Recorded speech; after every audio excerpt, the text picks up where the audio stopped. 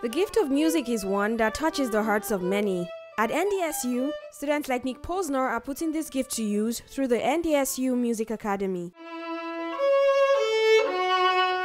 Nick might seem like the average student as he goes about his day, but twice every week he gets to do what he loves: teach music. So then the next half of it is the backwards.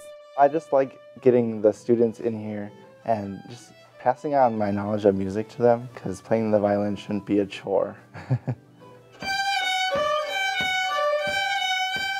Since the beginning of the academy, Nick has been a violin instructor, teaching about a dozen students each semester. The Music Academy works in partnership with the Peace Lutheran Church in Fargo to use its room space for music lessons. With 12 music teachers and 75 students each week this semester, the Academy does its fair share of service. There's always a need for more music teachers. There seems to be, there's never enough, even though there's great music teachers in town. There's always more students that are looking. And then it gives our graduate students and undergraduate students the experience of teaching as well.